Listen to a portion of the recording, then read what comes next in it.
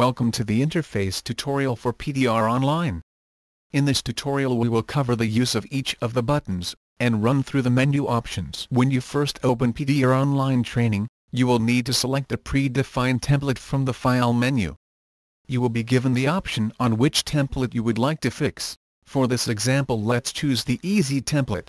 The template opens and presents you with a panel with a dent in it.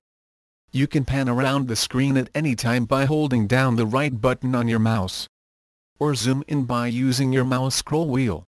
You may also manually pan around the screen, with the buttons W, A, S and D on your keyboard. W is forward, S is backward, A is left, and D to pan right. Holding the Shift key will also increase the speed of the camera movement. The first view of the panel you will see is what we call the wireframe overlay. We find this view to be the easiest way to visually determine what is happening with the metal and surrounding areas. There are two other options available in the View menu. The first is Wireframe. This takes out the panel, and leaves you with a grid pattern to detect highs and lows inside the damaged area. The other viewing option is the Texture mode. This is a more advanced view, as the Grid Help option is turned off, giving a more realistic feel of real-life PDR. Use whichever view you feel comfortable with. Just remember you can change between them at any time, so don't be afraid to switch back and forth. Now let's take a look at the toolbar. The toolbar consists of 5 different tools. The Sharp Tip tool is a tip often called a bullet head. This tool is designed to lift small areas of the dent and pick out small low spots.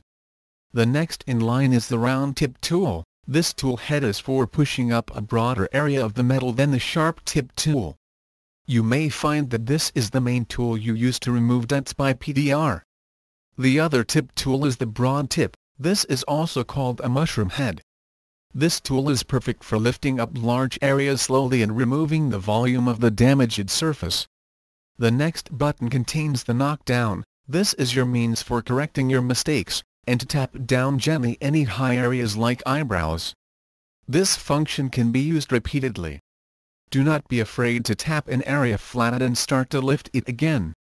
The last button on this toolbar is the Sanding block. Only use this function when you have almost taken the dent out completely. In real-life situations you are dealing with a thin layer of paint, so we have limited the amount of sands you can perform on a template. Think of the sanding tool as 2 quick rubs, with a wet piece of 2000 grit sandpaper. Moving down we see the power bar. This function has 3 predefined levels of power for the tip tools. Use these as you learn the PDR process, and as you gain confidence in your ability with the program, and want a little more challenge. Turn off the Set Power button, and use the left button of your mouse to simulate judging the force executed by each push. At the bottom of the left button menu, you will see the percentage complete meter. This handy guide will keep you informed with how much of the dent you have completed. If you are ever in trouble with a dent, and feel like it is out of control, simply hit the Reset button in the bottom right-hand corner.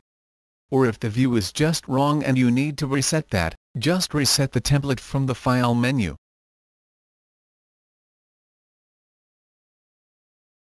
Try and take your time, and work with each dent individually. And as you gain the skills needed for each template, increase the realism by turning off the guides, and switching off the Set Power button.